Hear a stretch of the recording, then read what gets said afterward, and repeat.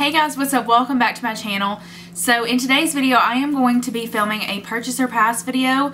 I know this is, again, it's a little bit different for my channel, but it is still focusing on makeup. It's really hot in my house right now, so if I start sweating, that's why. But this is going to be a purchase or pass video, and I've seen a lot of YouTubers that I like do this video. So I know that Samantha March does one of these videos every Wednesday, and Andrea Montiliano also does these videos. Just kind of going to put my own spin on this. I am going to be looking at the Trend Mood page. That's where a lot of the new beauty releases are posted to, so I am going to be using that where I'm getting all these pictures from, and I'll also post them on the screen as well. So if you would like to see what I am interested in and what I'm not interested in, then let's just go ahead and get started.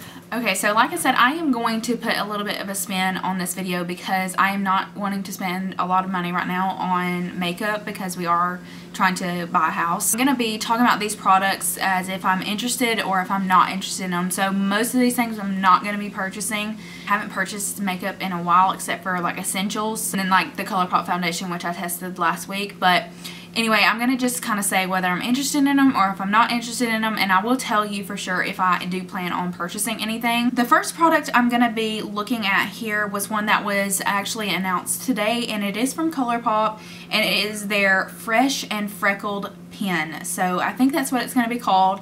It's going to be $8. They have two shades, soft brown and dark brown. So right now, if you're following the beauty community, a lot of people are into faux freckles, especially for summertime, but I know a lot of people do them year-round. If you're like me, I have a lot of freckles anyway. I do tend to cover them up with foundation. I'm wearing a very full coverage foundation today. I'm wearing the Pure Cosmetics 4-in-1 foundation today, so you probably can't see a lot of my freckles, but a lot of the time, especially in the summer, I do wear lighter coverage foundations, and you can see my freckles come through. But I know that people who want to have more freckles on their face, they love doing faux freckles. So this is a really neat item. You know, I know a lot of people do faux freckles with like eyebrow pencils or like the Urban Decay brow blade that has like a pen on it. But this kind of looks like it has a bigger tip on it. So you could probably make them different sizes if you wanted to, or different shapes, you know, kind of like normal freckles. But I'm interested in this, but also I'm not, just simply because I do have a lot of freckles anyway. But I know a lot of people would probably really enjoy this. So the next things are the Dose of Colors. These are two new eyeshadow palettes that they have. These are the Smoky Soiree and the Cutting Edge palettes. So they look absolutely beautiful. And these are a little bit different for Dose of Colors because most of these palettes that are 5 pans that they have are only matte. One of them, the Smoky Soiree palette, has like a burgundy and a really dark deep brown and a black, and then two shimmers that are on a taupe side, and then the other one is kind of like a champagne color. So it's more cool tone, but I think these both are so beautiful.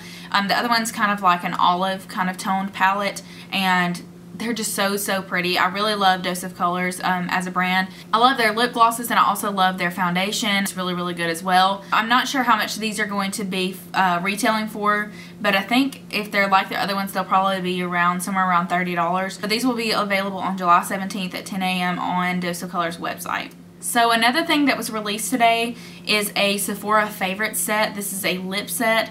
So it looks like that you get a Fenty Beauty Gloss Balm in the shade Fussy that's full size, a NARS Afterglow Lip Balm, which is also something that I mentioned in my $1,000 Sephora Fantasy Cart. I'll link it up in the eye and down below. And then you get, that one is full size if I didn't say that, you get the Lancome Juicy Tubes Original Lip Gloss, Patrick Ta Lip Shine, and a Too Faced Lip Injection Extreme Lip Plumper. This is all like sheer kind of lipsticks and lip glosses. It's mainly lip glosses. So I have the Fenty Beauty Gloss Balm in Fussy. I do have the full size of that one, but everything else on this list I have not tried, and all of that is going to retail for $29, and I think that's an awesome price because just the NARS Afterglow Lip Balm itself is like $26, I think. So if you can get all of this for $29, that is an awesome set, and I really am interested in this, and I may end up actually picking this up. I'm not sure yet. I really don't need any more lip products, and I do have the Fenty Gloss Balm, so it just depends on if I really think that I would use these other products. I've heard some pretty rough things about the Too Faced lip injection, which it kind of scares me because people say it burns their lips really bad, and I'm just not into that. It's just kind of got some pros and some cons, and I just have to weigh it out, but I think the price is really good for what you get. Juvia's Place just came out with a nude collection, everything for the lips. They're going to have nude velvety matte lipsticks for $14 each. They're going to have mauves, chocolates, and peaches. That's like the shades of them. The shades of nude. So if you know what kind of undertone you like, then you would kind of go by that. We're also going to have luxe lip liners, lip glosses, and I think that's it. So the lipsticks are going to retail for $14. The lip liners are $10, and the lip glosses are $13. So I think this collection is really, really pretty. I love anything nude. I love nude lipsticks, nude lip glosses, nude lip liners. Whatever is nude, I like it. So I really love the packaging of these as well. The pink tube with the gold, I think it's just so pretty. And Juvia's Place's prices are always usually pretty decent. The lip glosses look like they would be very pigmented. The ones that have like a color to them look like they'd be very pigmented. I really like that they're coming out with something like this to cater to a lot of different skin tones. I think it looks really interesting, but I don't know if I would purchase anything from this because, like I said, I don't really need a whole lot of new lip products. I have my favorite lip liners and don't really need any more nude lip glosses. And I'm not the biggest fan of matte lipsticks, so I think that would probably be a pass for me. But I am interested in this collection as a whole just because I do like nude lipsticks. So another thing that I see on here is that Fenty Beauty is coming out with their new skincare line. So this is going to be called Fenty Skin. If you don't know Fenty Beauty, their founder is Rihanna. They're going to have a cleanser, a toner, and a moisturizer. Everything will be available on July 31st at Fenty Skin and Sephora. I kind of get scared when bigger brands that just focus on makeup come out with skincare because a lot of times, you know, they're just focused on makeup, so I'm not sure how much they really know about skincare, but I could be wrong. I've also heard a lot of people say the same thing, but I do love a lot of Fenty products. I'm just not really interested in trying any kind of new skincare right now. I have kind of what I like down, so I mean, I usually don't spend a whole bunch of money on skincare anyway. This does look like some people would really enjoy it, but I don't need anything new right now in terms of skincare. The next thing I want to talk about is from Jouer Cosmetics, and this is the Champagne and Macaroons collection. It looks so pretty. What you get in here, they have a face palette for $34 each. Looks like they have two different shades, and then there's an Essential Lip Enhancer Shine Balm in the shade Shimmering Champagne, which is, it just looks like a sheer kind of lipstick that's kind of like a gloss. I'm not really sure. I can't really tell, but it looks like it's just a sheer lip balm with some glitter in it, which is not interesting to me at all. I don't like that look on me. Then you have a shimmering lip gloss in Pearl, and it's $17, and then a sheer pigment lip gloss, two shades in Parisienne. I'm not sure if I am saying that right, and the shade Feminist. So it looks like these are available now. The face palettes look so beautiful. I love Jouer's face palettes, and I am really drawn to their packaging. I think their marketing and their packaging is just fantastic. It really draws me in. It's very feminine and girly, and I think that all the packaging is really pretty. And I also love their blush formulas and their highlight formulas. I just don't need any new face palettes, especially for $34, but these look really pretty. Okay, so the next thing I see here is something from Becca Cosmetics. This is their No Pigment Virtual Foundation. So I don't really understand this line. They also have a no pigment highlighter for the face and the lips. So like I said, I don't really understand what their concept is behind this. No pigment foundation just sounds like a primer to me. And I actually heard Andrea Montiliano talk about this product and say the same thing. It really does not make a lot of sense to me. It honestly just looks like a primer that is probably going to be expensive if I had to guess. It's silicone free and with glycerin, hyaluronic acid, and it's supposed to instantly hydrate parched pores, and it looks like it's going to control oils and help perfect the skin with a transparent matte finish. So it just sounds like a blurring mattifying primer, and there's tons of those, especially at the drugstore. Now the no pigment highlighter for your face and lips, I'm still not really interested in it. It sounds like a lip gloss and maybe just a wet looking highlighter if you're into that. I don't really understand what they're trying to do with this. I really would have thought that they would just probably call this a primer and a lip gloss. So definitely not interested in this, and I don't really understand the concept of it. The next thing on my list is the new collaboration with Pure Cosmetics and RawBeautyKristi. So if you've watched me for long enough, you know that I have mentioned RawBeautyKristi on my channel multiple times. I absolutely love her. She is having the best year ever. I feel like a lot of us are having a really crappy year just because of everything going on, but Kristi is killing it, y'all. So she announced that she's pregnant after 15 years of infertility. She bought a house and is remodeling a house. She just hit 1 million subscribers, and now she's going to have a collaboration with Pure Cosmetics.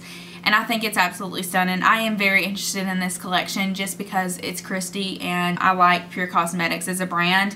The only thing that draws me away from this collection is the eyeshadow palette is double-sided, and one side has very, very colorful shadows, and I just don't wear colorful shadows, so I feel like I would only get use out of one side of the palette. I just think that this collection is really beautiful. It comes with 2 pair of lashes. I don't wear lashes on a normal basis.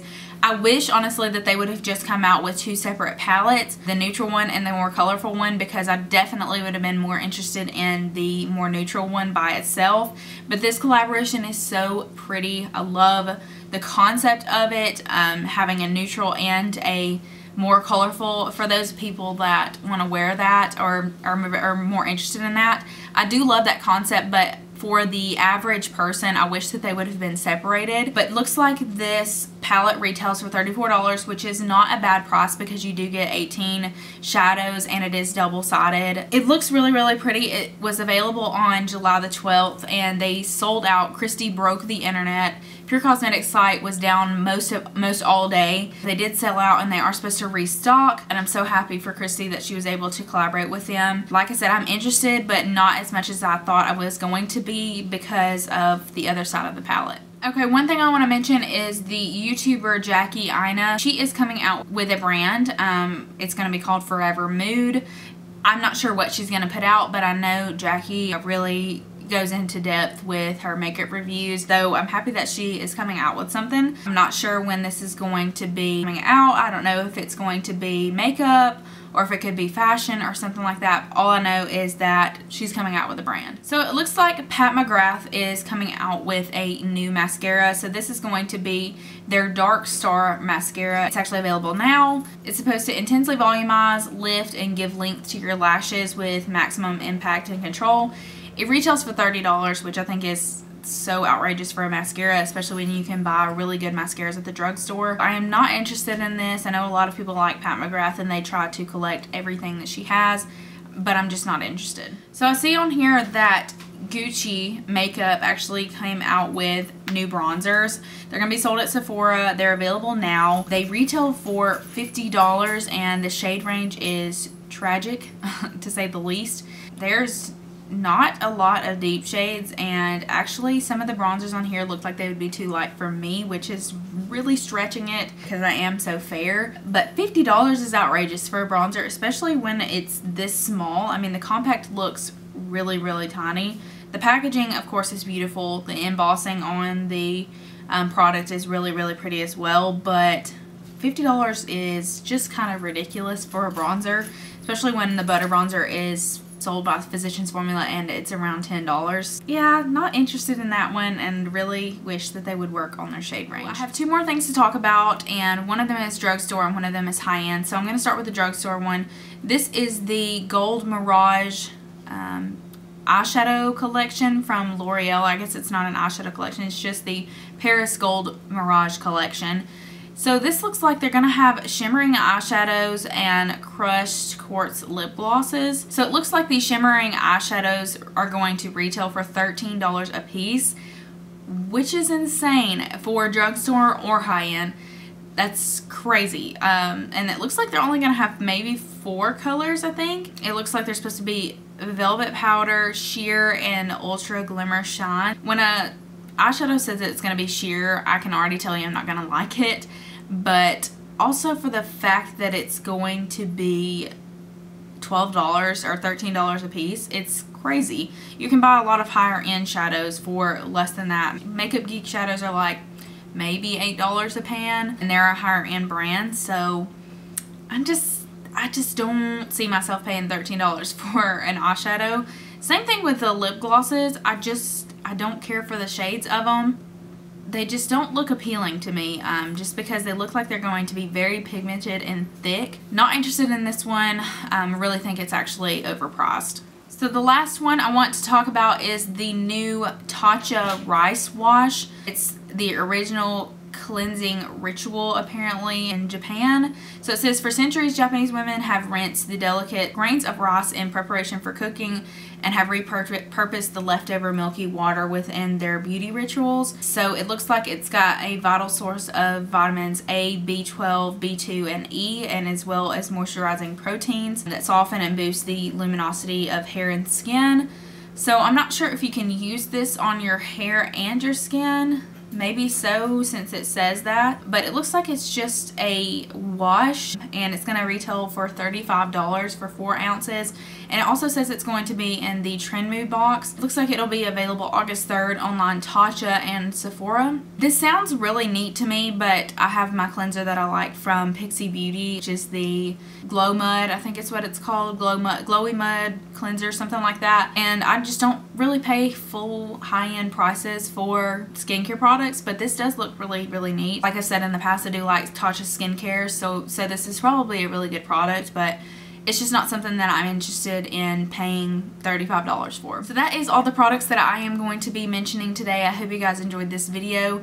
If you did, please give it a thumbs up, subscribe to my channel, hit the little bell notification next to the subscribe button so you'll be notified every time I post, and I'll see you guys in my next video. Bye.